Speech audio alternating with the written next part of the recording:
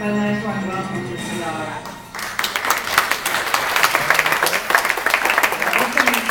Did you notice in race 12, Jerry Bailey and Cigar didn't have any mud on them at all, and everybody else was covered. I thought it was pretty cool. Cigar was sold to Country Life Farm in Maryland in 1990. He had great expectations. His owner breeders, Alan E. Paulson and Madeline Paulson, had a lot of expectation for this horse because of his breeding. He is the great-grandson of Northern Dowser, and his dam was the daughter of the 1977 Triple Crown winner, Seattle Slew. They had great expectations on this horse, but Cigar got off to a very, very slow start. He had earned the nickname Hammer early in his life because he likes to rear and strike at things, and he still does. But he struck a fence post when he was young, and that rail impaled him right through the front of his chest.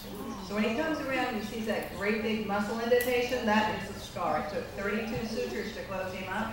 They weren't sure if he was going to live, let alone race. Plus the fact Cigar's got some very heavy bone and very big feet for modern day thoroughbreds. Those joints and those bones took a long time to mature enough to stand up against racing. So he didn't race as a 2-year-old. He started racing as a 3-year-old. He was out in California, and he was under the tutelage of Alex Hassinger, and Alex was told to keep him on the grass because it's easier on a young horse's legs. So he did, and Cigar ran 9 times and only won twice. Not doing so good here. So maybe a change of scenery. So they sent him off to the East Coast and a new trainer by the name of Bill Mott. And Bill Mott raced him on the grass 4 times, and he lost 4 times to Mr. Mott also. So something has to change. End of his 4-year-old season, they decided maybe he would like to run on the dirt. And they are so glad they did, because he won that dirt race by 8 lengths, never going back to the grass again. And that was the beginning of his 16 consecutive winning streak.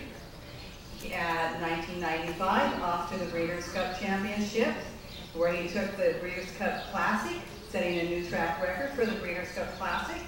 And then, as you saw, he had numerous wins. 1996, the first running of the Dubai World Cup. On the airplane he goes, flies halfway around the world.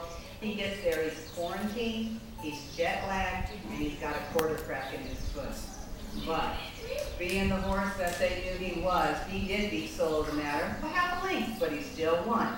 All he's got to do is win by nose, right? Came back to the United States and tied Citation's 1950 record of 16 starts, 16 wins at the Arlington Citation Challenge. Race number 17 was Del Mar Pacific Classic. I've never seen so many grown men cry in my life. And then he was retired at the end of his 6-year-old season and was syndicated to go off to stud for $25 million. He went over to Ashford Stud. $75,000 a fee for stud covering your mare. 36 mares later, nobody's involved. Not a single mare, and he is booked to the top 100 mares in the nation. Doing some testing, they found out the Cigar was sterile.